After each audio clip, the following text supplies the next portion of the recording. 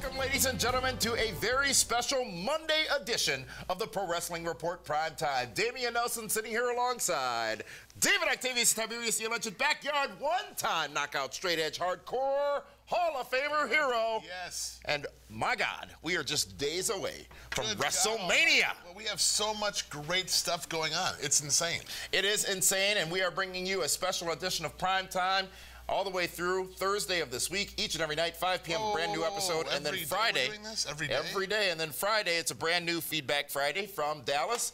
On Saturday, Primetime from Dallas. We're on TV. What are you doing? All right. Hold on, I'll let them know. Is that Betty chick? That was Miss Betty. You are not going to believe this. I would, okay. MVP, you have hot news? MVP is going to be at the Shenanigans Montel Vontavious Porter? We got a spot. Roll it.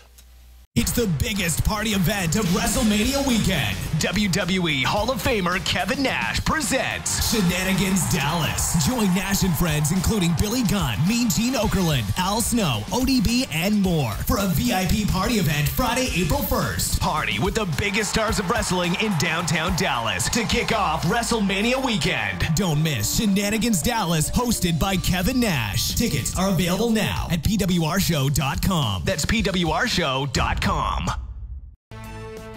that MVP? Who knew? Apparently Betty did. Ms. Betty. Miss Betty. Is it Ms. or Mrs.? You know what? And here's the beauty of it. Linda Kay is a huge MVP fan, and he's going to be there. She was more of a Kenny King fan. Well, it's because he's a stripper in Vegas. Linda likes strippers.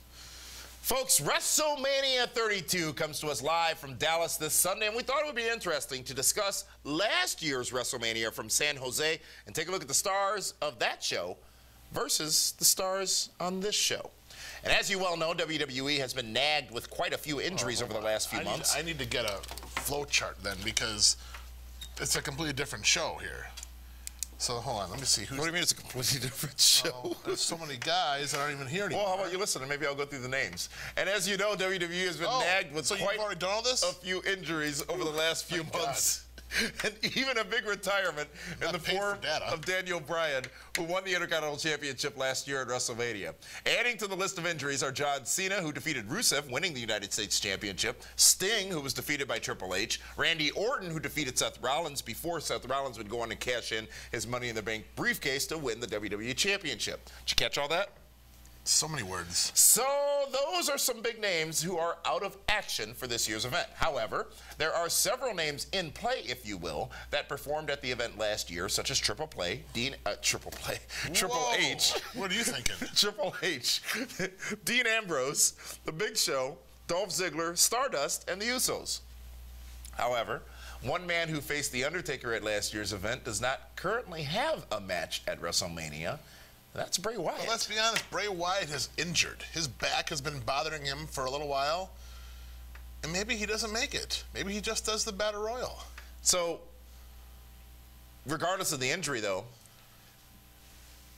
what would you say about Bray Wyatt's year, going from being in a matchup with The Undertaker last year to really not even being in a big enough program? Yeah.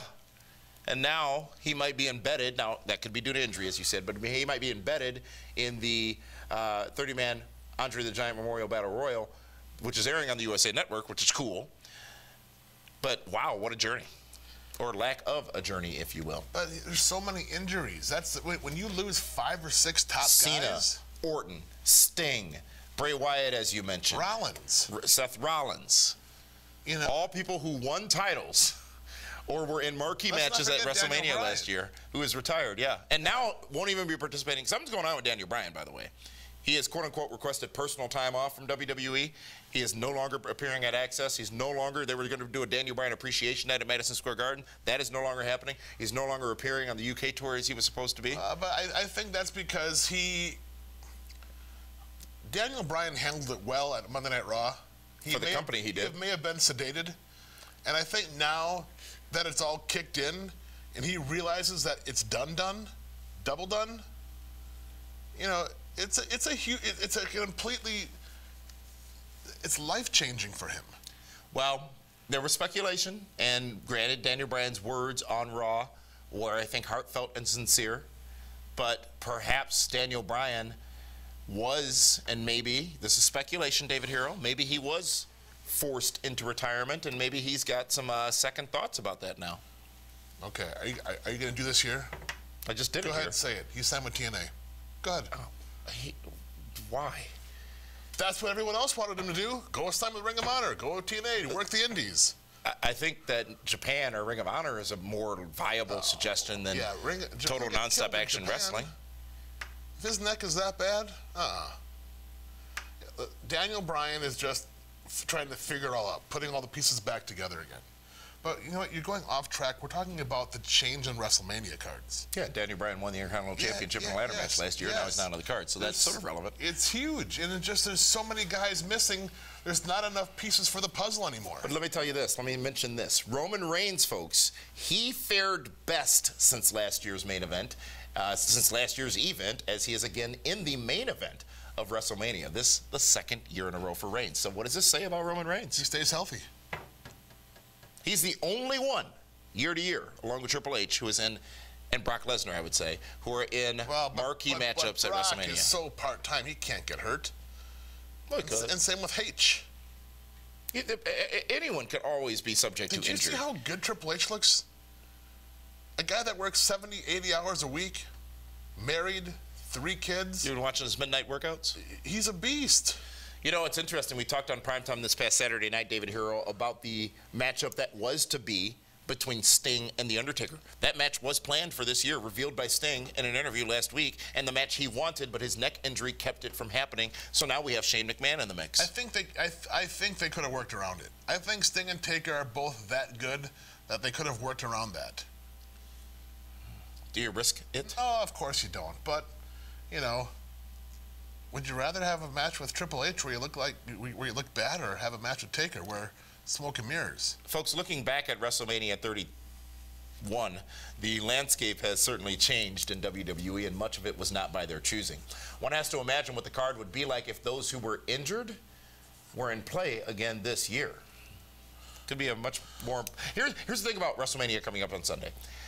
Much like last year's card wasn't all that great going into it, remember? No, but it was a great show as a result because expectations were lowered. I think that we're in a similar situation this year where expectations are lowered and people will have the opportunity to shine on the biggest show of the year. As JR said this past Saturday on PrimeTime and last week on PrimeTime as well, you got to step up and somebody can take that brass ring, I guess we'll say, for lack of a better term, and become Mr. WrestleMania. Who would have thought Sin Cara and Zack Ryder would have matches featured on WrestleMania? It's not Sin Cara. Is it Sin Cara?